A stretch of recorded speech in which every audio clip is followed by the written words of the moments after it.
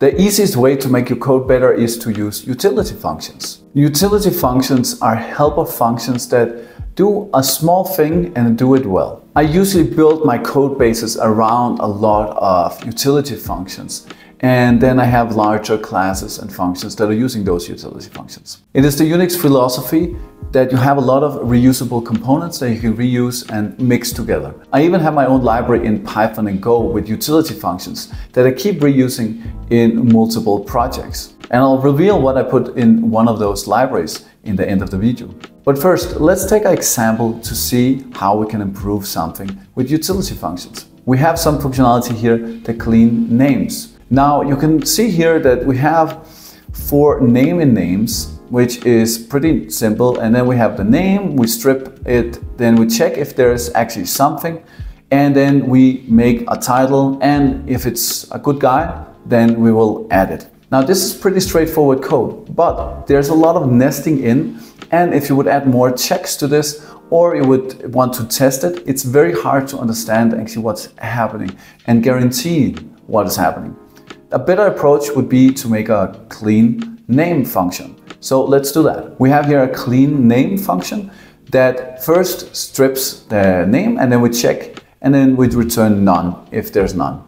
And then we afterwards make it titleized, and then we check if the title is Google, and then we return it at the end. And at the end we have a for loop in form of a list comprehension in Python, where we take each name and we return only the ones where it's not none. Code is a little bigger, and if this was just a one-time case, I wouldn't change this here, but a lot of times you would probably want to reuse this functionality. You can imagine this being used in many different places. This code is a lot easier to read. You might have a little problem with the list comprehension because that's Python specific, but you can imagine that's just like a for loop. With this here, it's very easy to reuse the function, and it's also a pure function. That means that it's very easy to unit test. A pure function is simply something that receives some input and always returns the same output depending on the input. In other words, it's not depending on any state. These are ideal to build your code bases around because they're very easy to test and build and reuse. And sometimes when you need to replace or edit them, they are very easy to do that as well. And because our code is so simple now, I argue that you only need to test the clean name function. You don't need to test the for loop or where you're using it, because it is such a simple thing. It's just a for loop with calling something.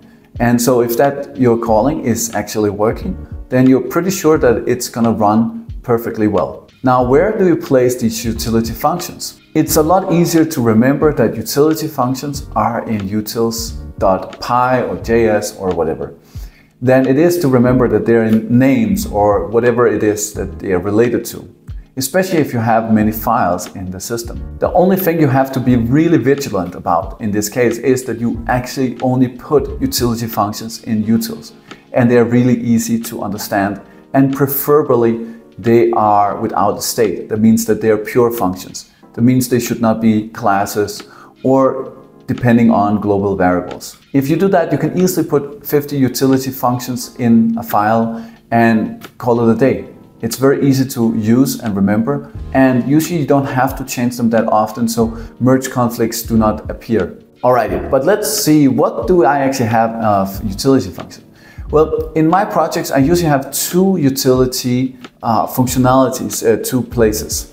And the reason is that I have one, which is my common library that I talked about, and I'll show you that. But then I also have the ones that are maybe specific for this project, or I don't feel are fine polished enough to get into my main library. So I'll wait with putting those into my main library. This way I make sure that my main library is filled with good utility functions that are well documented and understandable and made in a particular way. I'll explain a little bit later why. So I have these functions here in my utility library. So let's take, for example, sanitize file name. What it does is that it sanitizes the file name, and that's it. It's a very long function that I didn't even make myself. It's one that I copy pasted from somewhere, and I just took it in there. Then I have mkdir, which creates a folder, and it ignores any sort of mistakes or errors. A lot of times you need to make some subfolders, and you don't want there to be any mistakes. You want it just to work and just get going. So I have that one there, I have rm dir. Then I have two particular functions here that are toDate and toInt. But you will see that I actually put default with it. When I do it this way, I force people to think about that, hey, I have to remember that this can actually fail. And if it fails, I have to put a default. So this way, there's no exceptions happening in production. This is a very simple way to make sure that you actually have a little bit more robustness in your non-typed languages, like your dynamically typed languages like Python. I also have isFloat, isInt, and isIP. Very simple functions. Now I have a really big one here called runCron. And what that does is that it runs a function if it's needed, and it checks that into a keyword database. So it means this is actually a very beautiful thing, because I can use runCron with Redis or with a SQLite database or a Postgres database without any problems. And this way I have a uniform way that I always do it. And this one here doesn't depend on state from the outside, but it depends on the state from the key value database and the function. But it's very easy to test and see and reason about it, because you just put in the variables and you know that you always get the same result if you put the same variable in there. I have a lot of other things that just help me, but I will not go through those. And I actually have a lot more functionalities in this library, but these are just the base of them. This is just one video in the series of making code great again. So please do take a look at other videos, and I'll see you in the next one. That is, of course, if you're subscribed. So don't forget to subscribe, and I'll see you there. Cheers.